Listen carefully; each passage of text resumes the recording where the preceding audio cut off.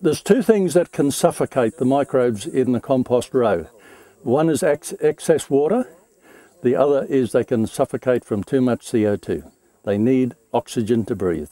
We monitor the rows daily initially, and our turning is controlled by the monitoring results.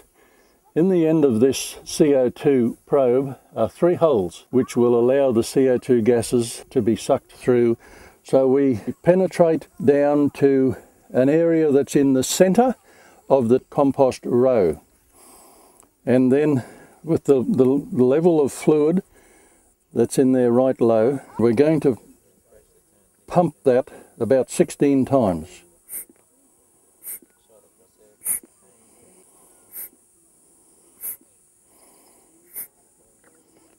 Now we invert it twice, and by mixing the CO2 with that chemical that's in it, it will expand the pink liquid.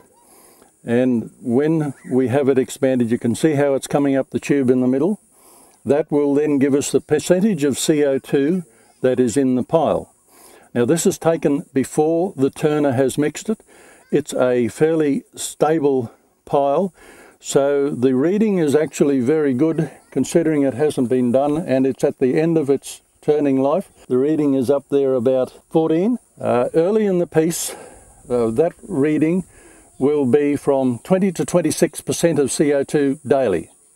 And that indicates anything above 16, you must turn to release the CO2 and put the oxygen back into the pile so that your aerobes have got oxygen to breathe.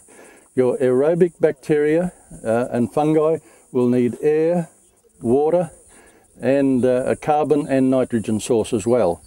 And then we simply, in order to get rid of that, you simply depress the valve in the top, and when the air gets into the tube in the centre, hey presto, it's gone back down again.